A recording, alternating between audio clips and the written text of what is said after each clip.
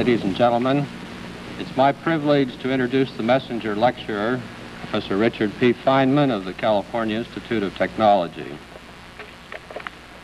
Professor Feynman is a distinguished theoretical physicist, and he's done much to bring order out of the confusion which has marked much of the spectacular development in physics during the post-war period. Among his honors and awards, I will mention only the Albert Einstein Award in 1954. This is an award which is made every third year and which includes a gold medal and a substantial sum of money. Professor Feynman did his undergraduate work at MIT and his graduate work at Princeton. He worked on the Manhattan Project at Princeton and later at Los Alamos. He was appointed an assistant professor here at Cornell in 1944, although he did not assume residence until the end of the war. I thought it might be interesting to see what was said about him when he was appointed at Cornell, so I searched the minutes of our Board of Trustees, and there's absolutely no record of his appointment. There are, however, some 20 references to leaves of absence, salary, and promotions. One reference interested me especially. On July 31, 1945, the chairman of the physics department wrote the dean of the Arts College stating that Dr. Feynman is an outstanding teacher and investigator, the equal of whom develops infrequently. The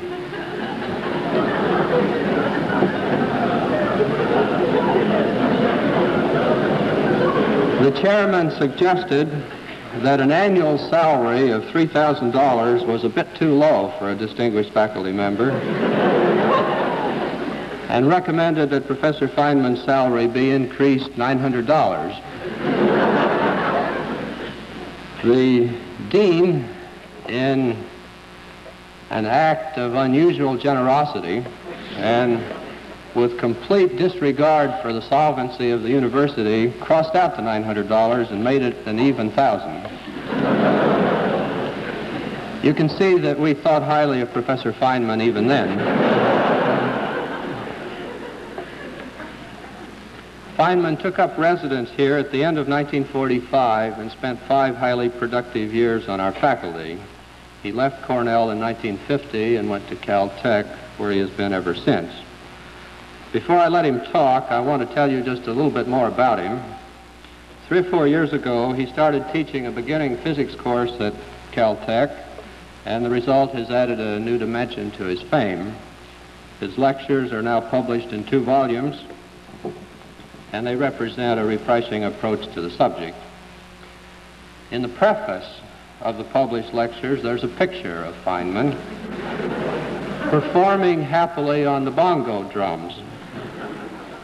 My Caltech friends tell me that he sometimes drops in on the Los Angeles night spots and takes over the work of the drummer, but Professor Feynman tells me that that's not so. Another of his specialties is safe cracking. One legend says that he once opened a locked safe in a secret establishment, removed a secret document, and left a note saying, "Guess who?" I could tell you about the time that he learned Spanish before he went to give a series of lectures in Brazil, but I won't.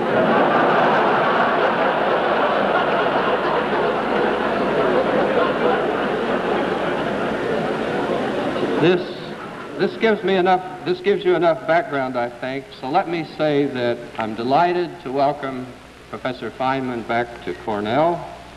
His general topic is the nature of physical law, and his topic for tonight is the law of gravitation, an example of physical law. Professor Feynman.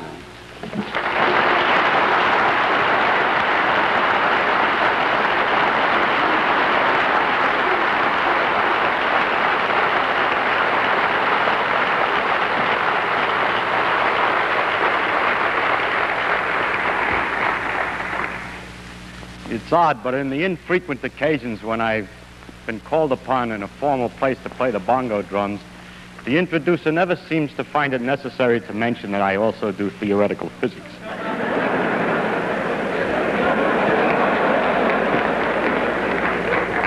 I believe that's probably that we respect the arts more than the sciences.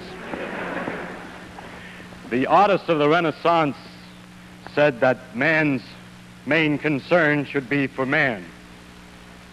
And yet, there are some other things of interest in the world. Even the artists appreciate sunsets and the ocean waves and the march of the stars across the heavens. And there is some reason then to talk of other things sometimes. As we look into these things, we get an aesthetic pleasure from them directly on observation. But there's also a rhythm and a pattern between the phenomena of nature, which isn't apparent to the eye, but only to the eye of analysis. And it's these rhythms and patterns which we call physical laws.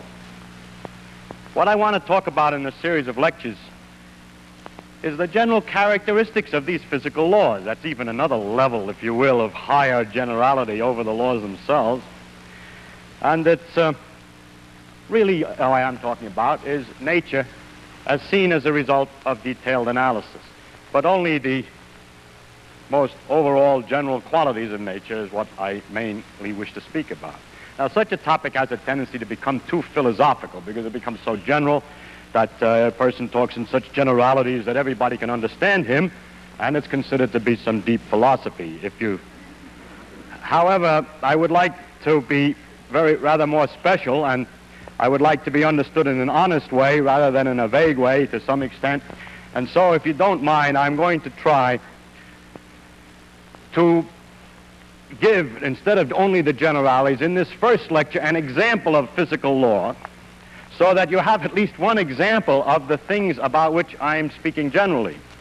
In this way, I can use this example again and again to give an instance to make a reality out of something which would otherwise be too abstract.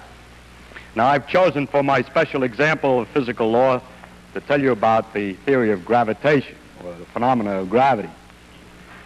Why I chose gravity, I don't know. Whatever I chose, you would have asked the same question. Actually, it was one of the first great laws to be discovered, and it has an interesting history. You might say, yes, but then it's old hat. I would like to hear something about science, more modern science. More recent, perhaps, but not more modern. Modern science is exactly in the same tradition as the discoveries of the law of gravitation. It is only more recent discoveries that we would be talking about. And so I do not feel at all bad about telling you of the law of gravitation, because I am, in describing its history and the methods, the character of its discovery and its quality, talking about modern science, completely modern. This law has been called the greatest generalization achieved by the human mind. And you can get already from my introduction, I'm more interested not so much in the human mind as in the marvel of nature who can obey such an elegant and simple law as this law of gravitation. So our main concentration will not be on how clever we are to have found it all out, but on how clever she is to pay attention to it. Now, what is this law of gravitation that we're going to talk about? The law is that two bodies or bodies exert a force upon each other, which is inversely as the square of the distance between them and varies directly as the product of their masses. And mathematically, we can write that great law down in the formula, some kind of a constant times the product of the two masses divided by the square of the distance. Now, if I add the remark that a body reacts to a force by accelerating or by changing its velocity every second to an extent inversely as its mass. It reacts, it changes velocity more if the mass is lower and so on, inversely as the mass. Then I have said everything about the law of gravitation that needs to be said. Everything else is a consequence, a mathematical consequence of those two things that I said. That's a remarkable enough phenomenon in itself that the next lecture will consider this in more detail. Now, I know you're not all here. I know some of you are, but you're not all mathematicians, and so you cannot all immediately see all of the consequences of these two remarks. And so what I would like to do in this lecture is to briefly tell you the story of the discovery, tell you what some of the consequences are, what the effect of this discovery had on the history of science, what kinds of mysteries such a law entails, something about the refinements made by Einstein, and possibly the relation to other laws of physics. The history of the thing, briefly, is this, that the ancients first observed the way the planets seemed to move about in the sky and concluded that they all went around, along with the Earth, went around the sun. This discovery was later made independently by Copernicus after they had forgotten that people had forgotten that it had already been made. Now, the next question that came up to study was exactly how do they go around the sun? That is, exactly what kind of motion? Do they go with the sun at the center of a circle, or do they go in some other kind of a curve? How fast do they move, and so on? And this discovery took longer to make. The times after Copernicus were times in which there were great debates about whether the planets in fact went around the sun along with the Earth, or whether the Earth was at the center of the universe, and so on. And there were considerable arguments about this. When a man named Tycho Brahe got an idea of a way of answering the question, he thought that it might perhaps be a good idea to look very, very carefully and to record where the planets actually appear in the sky, and then the alternative theories might be distinguished from one another. This is the key of modern science and is the beginning of the true understanding of nature, this idea that to look at the thing, to record the details, and to hope that in the information thus obtained may lie a clue to one or another of a possible theoretical interpretations. So Tycho, who was a rich man and owned, I believe, an island near Copenhagen, outfitted his island with great brass circles and special observing positions, situation chairs that you could look through little holes, and recorded night after night the position of the planets. It's only through such hard work that we can find out anything.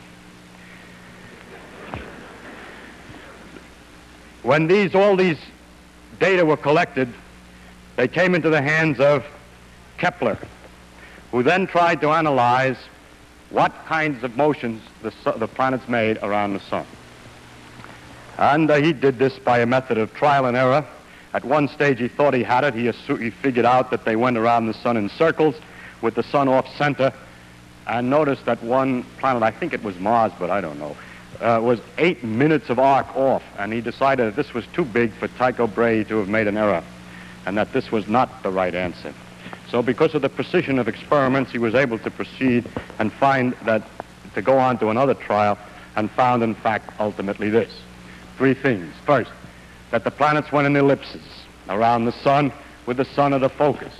An ellipse is a curve all artists know about because it's a foreshortened circle, or children know about because somebody told them that if you take a string and tie it to 2 tacks and put a pencil in there, it'll make an ellipse. These 2 tacks are the foci, and if the sun is here, the shape of the orbit of a planet around the sun is one of these curves. The next question is, and going around the ellipse, how does it go? Does it go faster when it's near the sun, slower when it's further from the sun, and so on? We take away the other focus, we have the sun then and the planet going around. And Kepler found the answer to this too. He found this, that if you put the position of the planet down at 2 times separated by some definite time, let's say 3 weeks, and then at another place in the orbit, put the positions of the planets again separated by 3 weeks, and draw lines from the sun to the planet, technically called radius vectors. Anyway, lines from the sun to the planet, then the area that's enclosed in the orbit of the planet and the 2 lines that are separated by the planet's position 3 weeks apart is the same no matter what part of the orbit the thing is on. So that it has to go faster when it's closer in order to get the same area as it goes slower when it's further away, and in this precise manner. Some several years later, he found the 3rd rule, and that had not to do with the exactly motion of a single planet around the sun, but related the various planets to each other. And it said that the times that it took the planet to go all the way around was related to the size of the orbit. and that the times went as the square root of the cube of the size of the orbit, and for the size of the orbit is the diameter all the way across the biggest distance on the ellipse. So he has these three laws, which are summarized by saying it's an ellipse, and that equal areas are swept in equal times, and that the time to go around varies as a 3/2 power of the size, the square root of the cube of the size. So there's three laws of Kepler, which is a very complete description of the motion of the planets around the sun. The next question was, what makes them go around? Well, how can we understand this in more detail? Or is there anything else to say? In the meantime, Galileo was investigating the laws of motion. Incidentally, at the time of Kepler, the problem of what drove the planets around the sun was answered by some people by saying that there were angels behind here beating their wings and pushing the planet along around orbit. As we'll see, that answer is not very far from the truth. The only difference is that the angels sit in a different direction and the wings go in a different direction.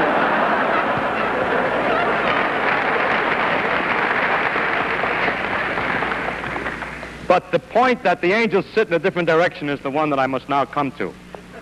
Galileo, in studying the laws of motion and doing a number of experiments to see how balls roll down inclined planes and pendulums swung and so on, discovered an idealization, a great principle called the principle of inertia, which is this: that if a thing has nothing acting on it, if an object has nothing acting on it and is going along at a certain velocity in a straight line, it will go at the same velocity at exactly the same straight line forever. Unbelievable though that may sound to anybody who has tried to make a ball roll forever, the idealization is correct, and that if there were no influences acting, such as the friction on the floor and so on, the thing would go at a uniform speed forever. The next point was made by Newton, who discussed the next question, which is, when it doesn't go in a straight line, then what? And he answered this way, that a force is needed to change the velocity in any manner. First, for instance, if you're pushing it in a direction that it moves, it will speed up. If you find that it changes direction, then the force must have been sideways. And that the force can be measured by the product of two effects. First, how much does the velocity change in a small interval of time? How fast is the velocity changing? How much is it accelerating in this direction, or how much is the velocity changing when it changes direction? That's called the acceleration.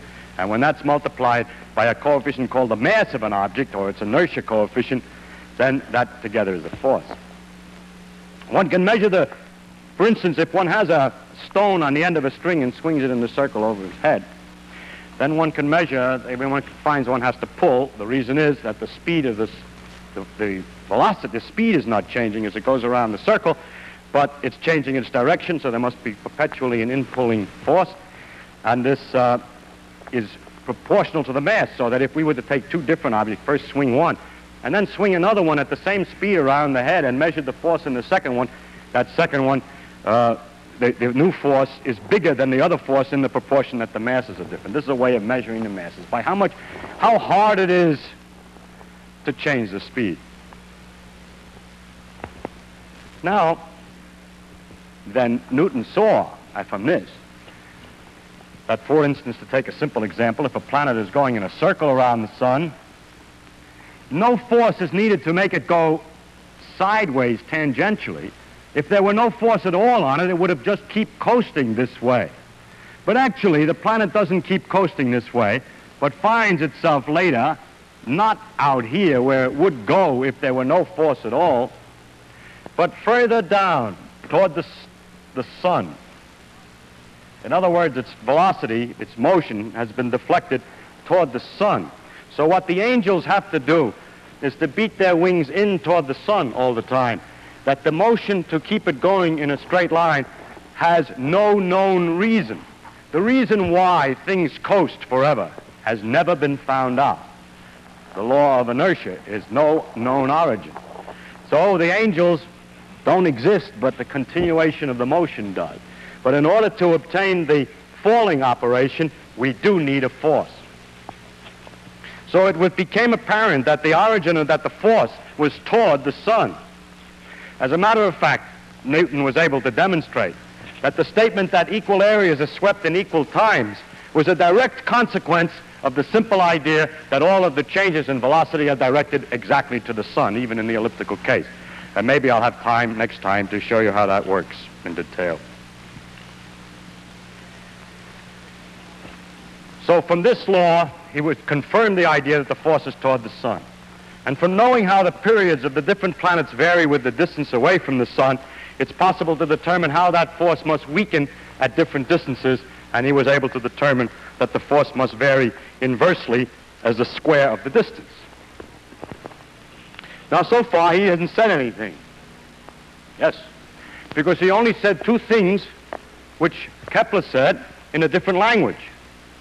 One is exactly equivalent to the statement that the force is toward the sun, and the other is exactly equivalent to the statement that the law is inversely as the square of the distance. But people had seen in telescopes the Jupiter's satellites going around Jupiter, and it looked like a little solar system, so the satellites were attracted to Jupiter. And the moon is attracted to the Earth, and this goes around the Earth, is attracted the same way.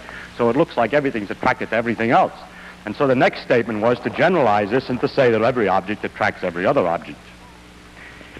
If so, the Earth must be pulling on the moon, just as the sun pulls on the planet.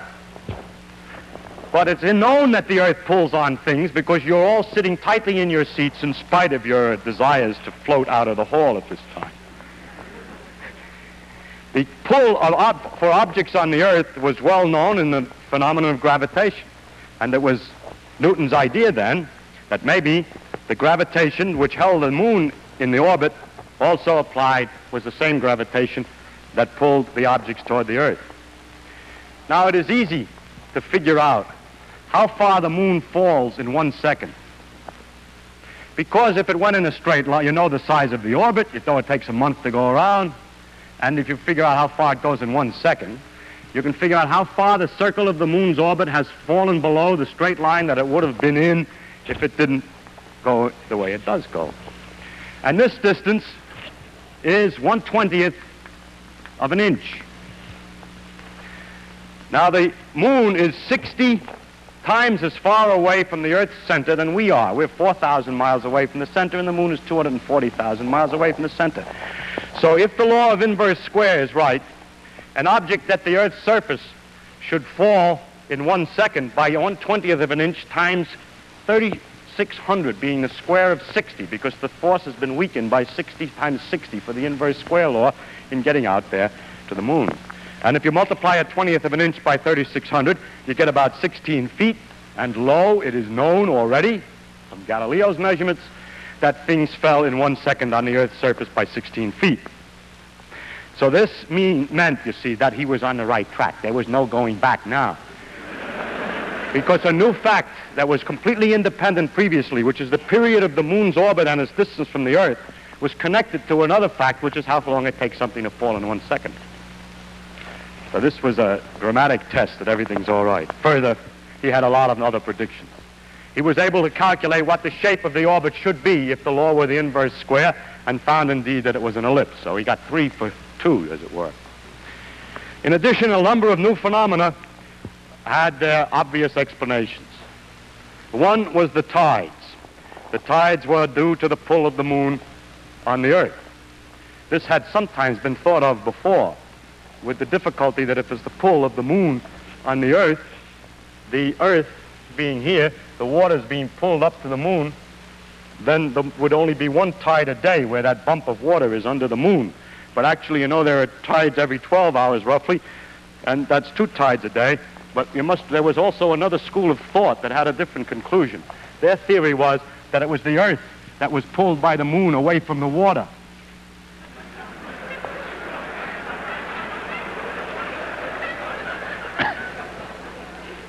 So actually, Newton was the first one to realize what actually was going on, that the force of the moon on the Earth and on the water is the same at the same distance, and that the water here is closer to the moon and the water here is further from the moon than the Earth, than the rigid Earth, so that the water is pulled more toward the moon here, and here is less toward the moon than the Earth, so that it's a combination of those 2 pictures that makes a double tide.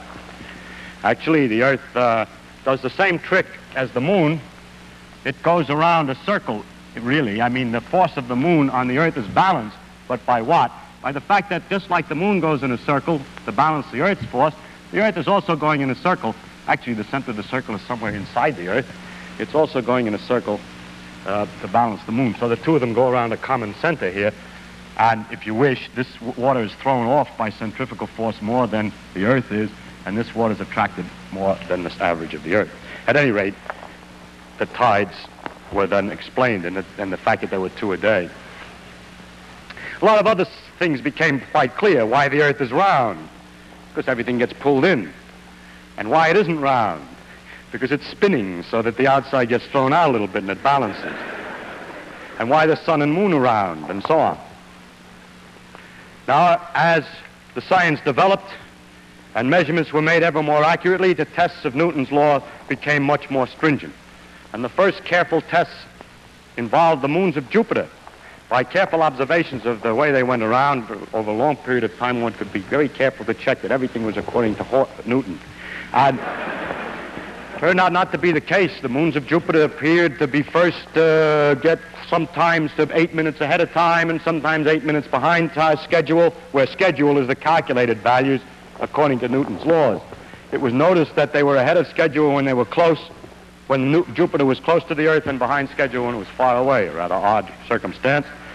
And Mr. Römer, having confidence in the law of gravitation, came to an interesting conclusion, that it takes light some time to travel from the moons to the Earth, and that what we're looking at when we see the moons are not how they are now, but how they were the time ago that it took the light to get here. Now, when Jupiter's near us, it takes less time for the light to come, and when Jupiter's further, it takes longer time, so he had to correct the observations for the differences in time, and by the fact that they were this much too early or that much too late, was able to determine the velocity of light. This was the first demonstration that light was not an instantaneously propagating material. I bring this particular matter to your attention because it illustrates something. That when a law is right, it can be used to find another one. That by having confidence in this law, if something is the matter, it suggests perhaps some other phenomenon. And if we had not known the law of gravitation, we would have taken much longer to find the speed of light, because we would not have known what to expect of Jupiter's satellites. This process has developed into an avalanche of discoveries. Each new discovery permits the tools for much more discovery, and this is the beginning of that avalanche, which has gone on now for 400 years in a continuous process, and we're still avalanching along at high speed at this time.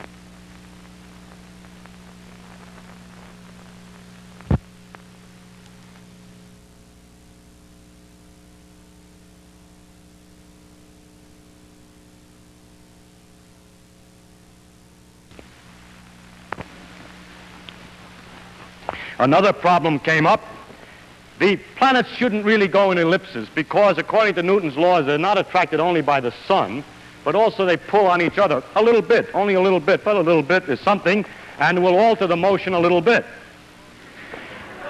So Jupiter, Saturn, and Uranus were big planets that were known, and the calculations were made as to how slightly different than the perfect ellipses of Kepler the planets ought to be going, Jupiter, Saturn, and Uranus, by the pull of one on each other. And when they were finished, the calculations, and the observations, it was noticed that Jupiter and Saturn went according to the calculations, but that Uranus was doing something funny. Another opportunity for Newton's laws to be found wanting, but courage. Two men, both who made these calculations, Adams and Leverrier, independently and at almost exactly the same time, proposed that the motions of Uranus were due to an unseen as yet new planet. And they wrote letters to their respective observatories telling them to look. Turn your telescope and look there and you'll find a planet. How absurd, said one of the observatories, that some guy sitting with pieces of paper and pencils can tell us where we'd look to find something new planet. And the other observatory was more, the administration was different. And they found the Neptune.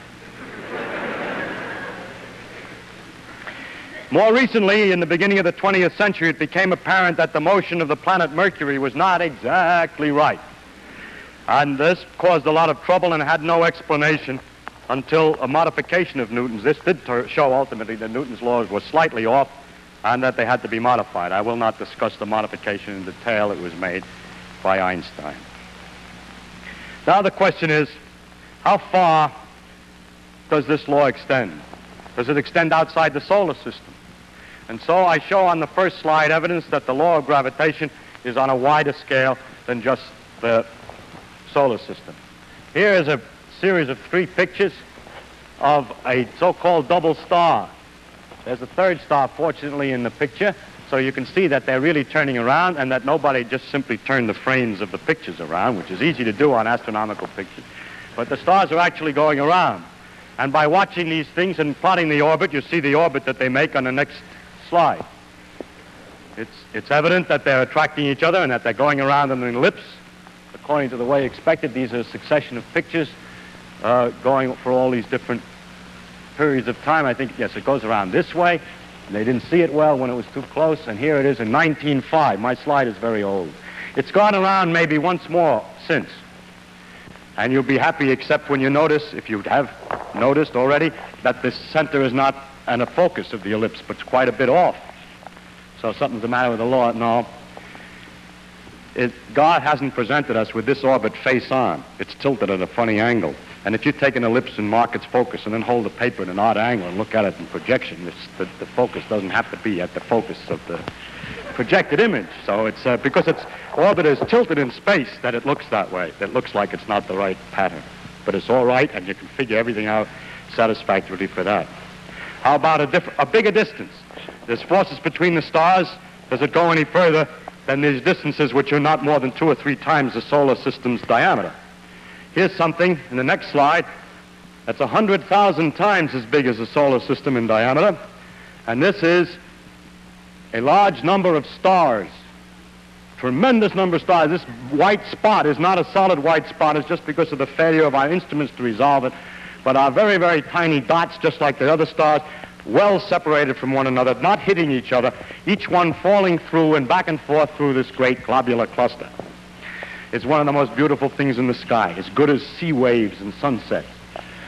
And the distribution of this material, it's perfectly clear that the thing that holds this together is the gravitational attraction of the stars for each other. And the distribution of the material in the sense of how the stars peter out as you go out in distance permits one to find out roughly what the law is of force between the stars, and of course it comes out right that it is roughly the inverse square. The accuracy of these calculations and measurements is not anywhere near as careful as in the solar system. Onward, as gravity extends still further. This is a little pinpoint inside of a big galaxy, and the next slide shows a typical galaxy. And it's clear that this thing again is held together somehow, and the only candidate that's reasonable is gravitation. But when we get to this size, we haven't any way any longer to check the inverse square law. But there seems to be no doubt that these great agglomerations of stars and so these galaxies, which are 50 to 100,000 light years across, the solar system is, well, from the Earth to the sun is only 8 light minutes. This is 100,000 light years that the gravity is extending even over these distances. And in the next slide is evidence that it extends even further. Here is what is called a cluster of galaxies. There's a galaxy here and here and here.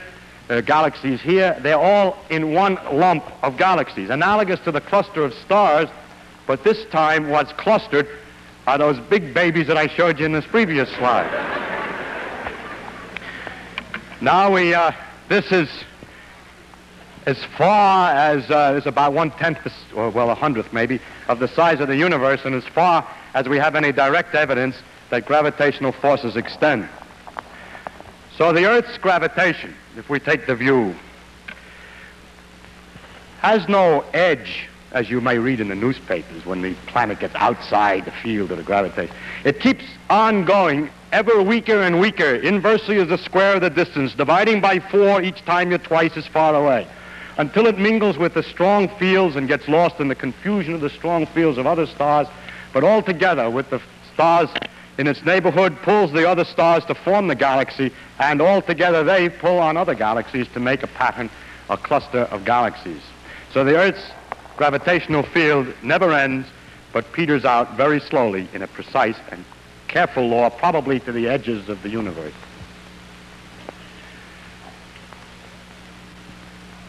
The law of gravitation is different than many of the other, well, is very important in the economy or in the machinery of the universe. There are many places where gravity has its practical applications as far as the universe is concerned.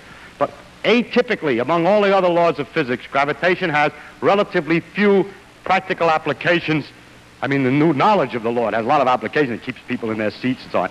But it has the knowledge of the law has few practical applications, relatively speaking, compared to the other laws. This is one case in which I picked an atypical example.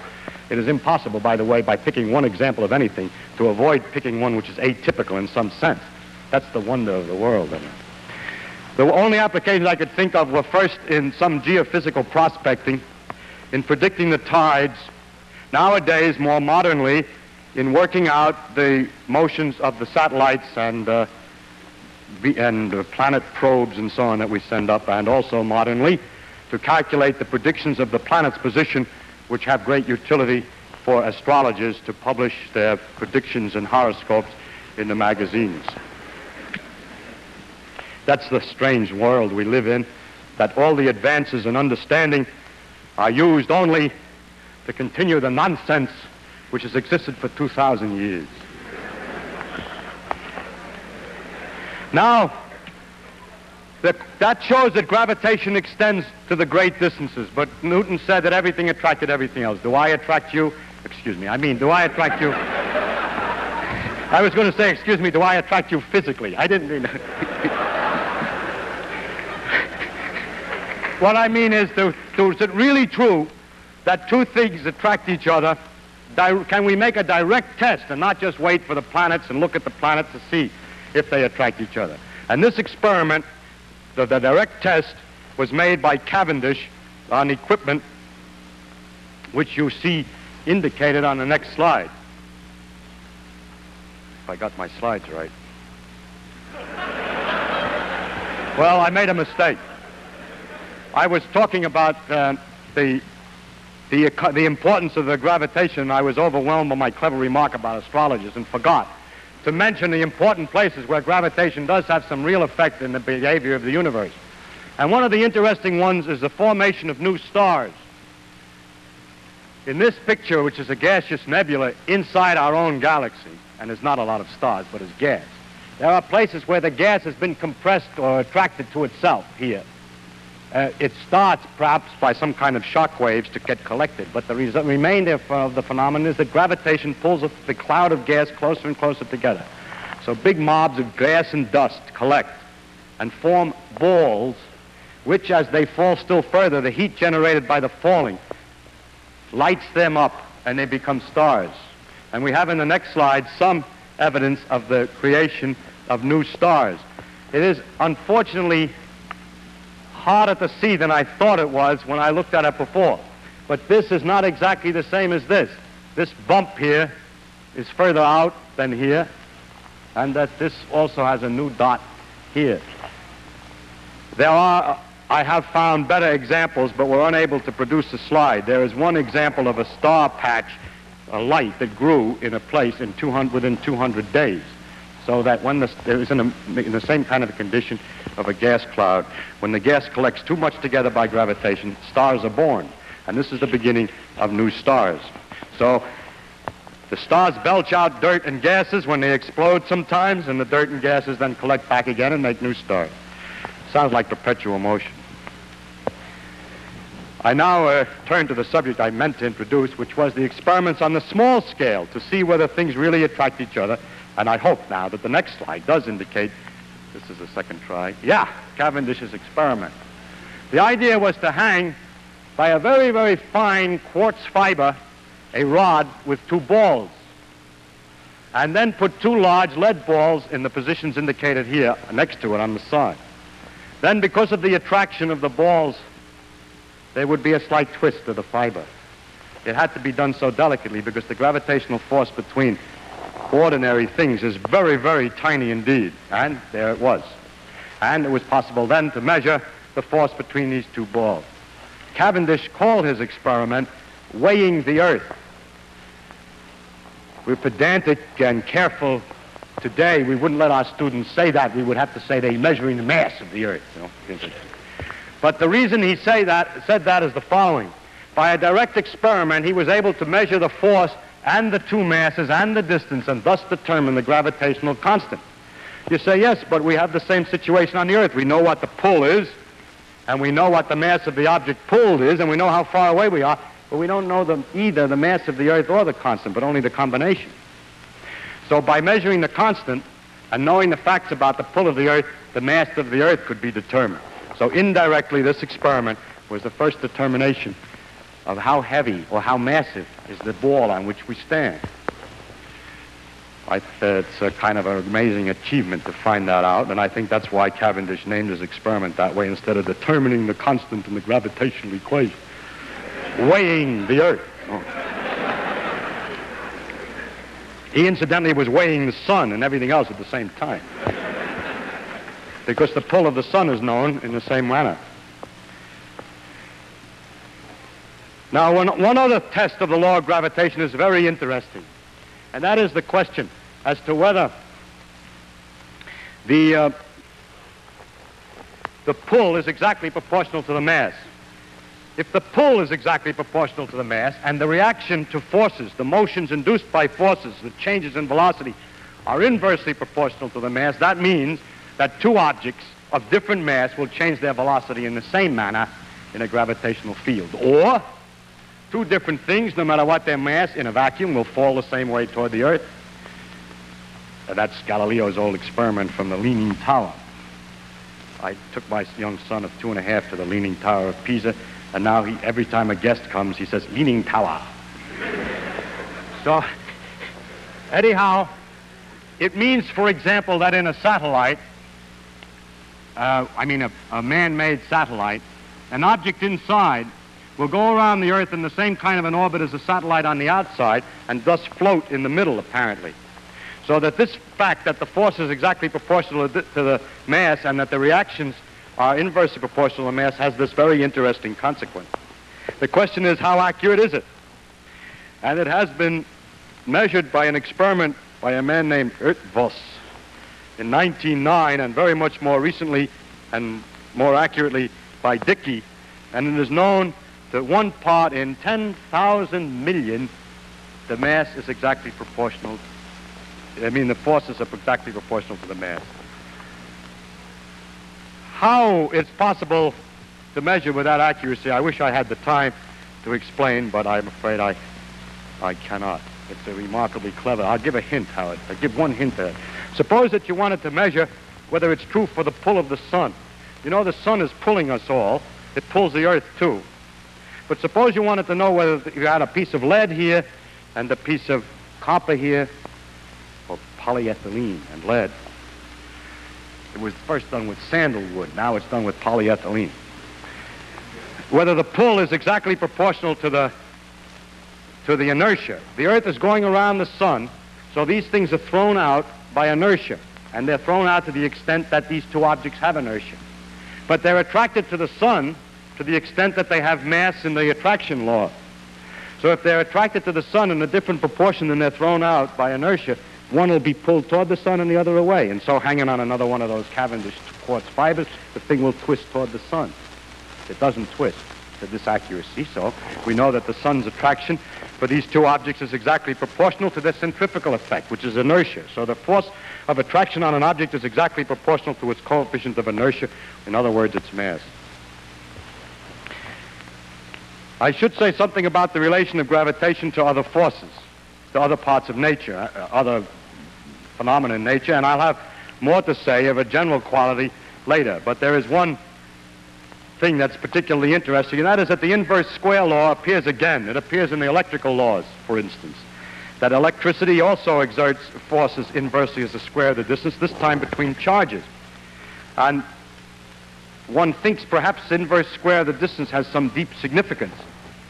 Maybe gravity and electricity are different aspects of the same thing. No one has ever succeeded in making gravity and electricity different aspects of the same thing. Today, Our theories of physics, the laws of physics, are a multitude of different parts and pieces that don't fit together very well. We don't understand the one exactly in terms of the other. We don't have one structure from which all is deduced. We have several pieces that don't quite fit exactly yet. And that's the reason why in these lectures, instead of having the ability to tell you what the law of physics is, I have to talk about the things that are common to the various laws, because we don't understand the connection between them. But what's very strange is that there are certain things that are the same in both. But now let's look again at the law of electricity. The law goes inversely as the square of the distance.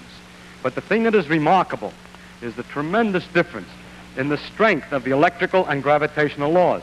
People who want to make electricity and gravitation out of the same thing will find that electricity is so much more powerful than gravity that it's hard to believe they could both have the same origin. Now, how can I say one thing is more powerful than another? It depends upon how much charge you have and how much mass you have. I'm certainly, you can't talk about how strong gravity is by saying I take a lump of such and such a size, because you chose the size. If we try to get something that nature produces her own pure number that has nothing to do with inches or years or anything to do with our own dimensions, we can do it this way. If we take the fundamental particles, such as an electron, any different ones will give different numbers, but to get an idea of the number, take electrons. 2 electrons, a fundamental particle. It's an object. It's not something I don't have to tell you what units I measure in. It's 2 particles, the fundamental particles. And they repel each other inversely as the square of the distance due to electricity. And they attract each other inversely as the square of the distance due to gravitation. Question: what is the ratio of the gravitational force to the electrical force? And that is illustrated on the next slide. The ratio of the gravitational attraction to the electrical repulsion is given by a number with 42 digits. And goes off here. This is written very carefully out, so that's 42 digits. Now, therein lies a very deep mystery. Where could such a tremendous number come from? That means if you ever had a theory from which both of these things are to come, how could they come in such disproportion? From what equation has a solution which has, for one, 2 kinds of forces, an attraction and a repulsion, with that fantastic ratio? People have looked for such a large ratio in other places. They're looking for a large number. They hope, for example, that there's another large number. And if you want a large number, why not take the diameter of the universe to the diameter of a proton? Amazingly enough, it also is a number with 42 digits. And so an interesting proposal is made that this ratio is the same as the ratio of the size of the universe to the diameter of a proton. But the universe is expanding with time. And that would mean the gravitational constant is changing with time. And although that's a possibility, there's no evidence to indicate that it's in fact true, and there are several difficulties, partial indications that it doesn't, that the gravitational constant has not changed in that way. So this tremendous number remains a mystery. I must say, to finish about the theory of gravitation, 2 more things. One is that Einstein had to modify the laws of gravitation in accordance to with his principles of relativity. The first was, one of the principles was that effects cannot occur instantaneously, while Newton's theory said that the force was instantaneous. He has to modify Newton's laws. They have very small effects, these modifications. One of them is, all masses fall. Light has energy, and energy is equivalent to mass, so light should fall. And it should mean that light going near the sun is deflected. It is.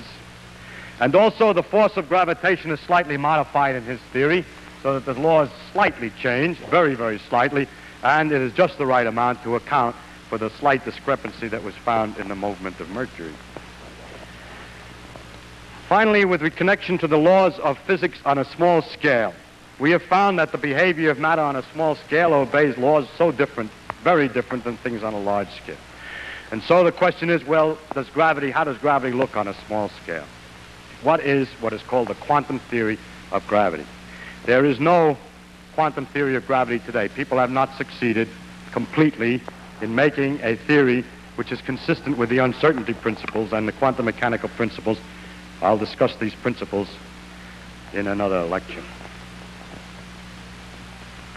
Now, finally, you will say to me, yes, you told us what happens, but what is this gravity? Where does it come from, and what is it?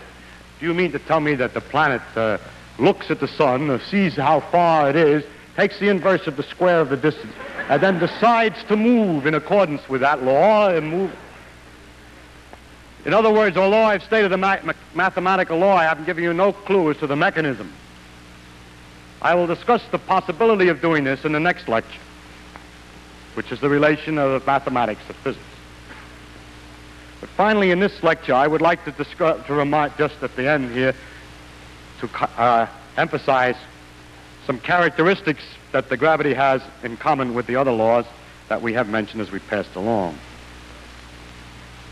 The first is that it's mathematical in its expression.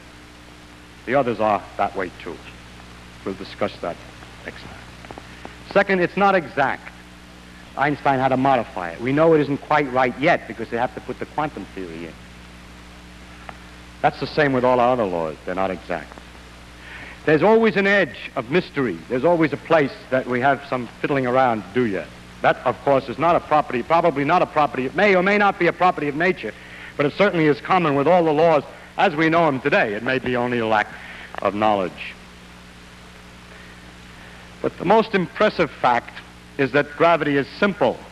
It is simple to state the principle completely and have not left any vagueness for anybody to change the ideas about. It's simple and therefore it's beautiful. It's simple in its pattern. I don't mean it's simple in its action. The motions of the various planets and the perturbations of one on another can be quite complicated to work out. Or to follow how all those stars in the globular cluster move is quite beyond our ability. It's complicated in its actions, but not in the basic pattern or the system underneath the whole thing, as that's a simple thing. That's common in all our laws. They all turn out to be simple things, although complex in their actual actions. Finally comes the universality of the gravitational law, the fact that it extends over such enormous distances. That Newton, in his mind worrying about the solar system, was able to predict what would happen in an experiment of Cavendish, where Cavendish's little model of the solar system, the two balls attracting, has to be expanded 10 million times to become the solar system. And then 10 million times expanded once again, and we find the galaxies attracting each other by exactly the same law. Nature uses only the longest threads to weave her patterns, so that each small piece of her fabric reveals the organization of the entire tapestry. Thank you.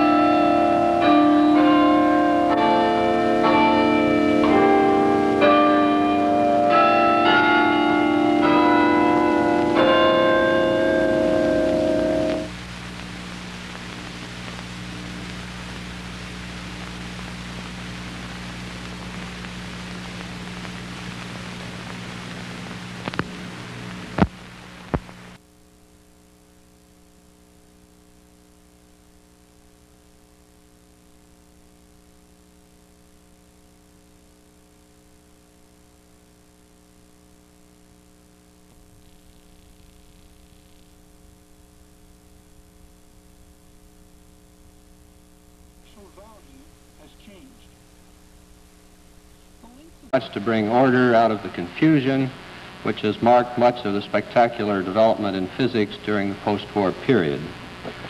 Among his honors and awards, I will mention only the Albert Einstein Award in 1954, This is an award which is made every third year and which includes a gold medal and a substantial sum of money. Professor Feynman did his undergraduate work at MIT and his graduate work at Princeton. He worked on the Manhattan Project at Princeton and later at Los Alamos. He was appointed an assistant professor here at Cornell in 1944, although he did not assume residence until the end of the war. I thought it might be interesting to see what was said about him when he was appointed at Cornell, so I searched the minutes of our Board of Trustees, and there's absolutely no record of his appointment. There are, however, some 20 references to leaves of absence, salary, and promotions. One reference interested me especially. On July 31, 1945, the chairman of the physics department wrote the dean of the Arts College stating that Dr. Feynman is an outstanding teacher and investigator, the equal of whom develops infrequently.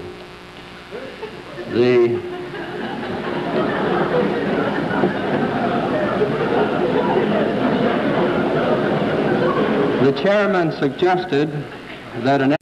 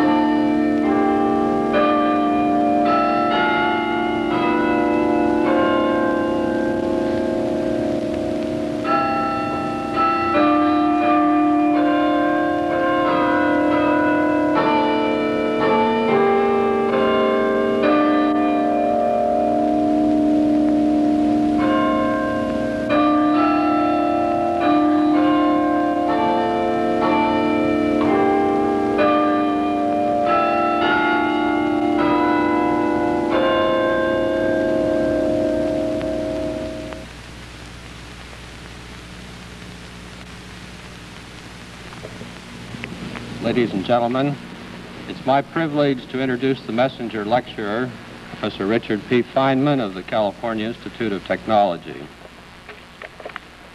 Professor Feynman is a distinguished theoretical physicist, and he's done much. One legend says that he once opened a locked safe in a secret establishment, removed a secret document, and left a note saying, "Guess who?" I could tell you about the time that he learned Spanish before he went to give a series of lectures in Brazil, but I won't.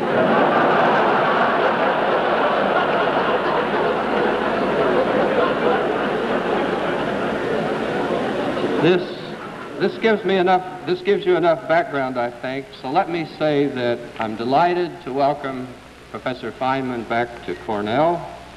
His general topic is the nature of physical law, and his topic for tonight is the law of gravitation, an example of physical law. Professor Feynman.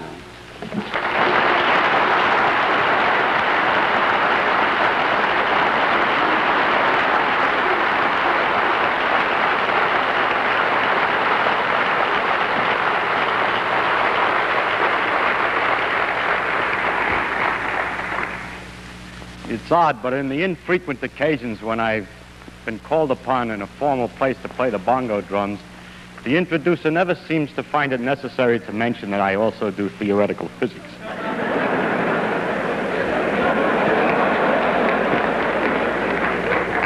I believe that's probably that we respect the arts more than the sciences. The artists of the Renaissance said that man's main concern should be for man. And yet, there are some other things of interest in the world. Even the artists appreciate sunsets and the ocean waves. in the march of the stars across the heavens. And there is some reason then to talk of other things sometimes. As we look into these things, we get an aesthetic pleasure from them directly on observation. But there's also a rhythm and a pattern between the phenomena of nature, which isn't apparent to the eye, but only to the eye of analysis. And it's these rhythms and patterns which we call physical laws. What I want to talk about in this series of lectures is the general characteristics of these physical laws. That's even another level, if you will, of higher generality over the laws themselves. And it's really, what I'm talking about is nature as seen as a result of detailed analysis. But only the most overall general qualities of nature is what I mainly wish to speak about. Now, such a topic has a tendency to become too philosophical because it becomes so general that a person talks in such generalities that everybody can understand him, and it's considered to be some deep philosophy. However, I would like to be rather more special, and I would like to be understood in an honest way rather than in a vague way to some extent. And so, if you don't mind, I'm going to try to give, instead of only the generalities, in this first lecture, an example of... Annual salary of $3,000 was a bit too low for a distinguished faculty member, and recommended that Professor Feynman's salary be increased $900. The dean, in an act of unusual generosity and with complete disregard for the solvency of the university, crossed out the $900 and made it an even $1,000. You can see that we thought highly of Professor Feynman even then. Feynman took up residence here at the end of 1945 and spent 5 highly productive years on our faculty. He left Cornell in 1950 and went to Caltech, where he has been ever since. Before I let him talk, I want to tell you just a little bit more about him. 3 or 4 years ago, he started teaching a beginning physics course at Caltech, and the result has added a new dimension to his fame. His lectures are now published in 2 volumes, and they represent a refreshing approach to the subject. In the preface of the published lectures, there's a picture of Feynman performing happily on the bongo drums. My Caltech friends tell me that he sometimes drops in on the Los Angeles night spots and takes over the work of the drummer, but Professor Feynman tells me that that's not so. Another of his specialties is safe cracking.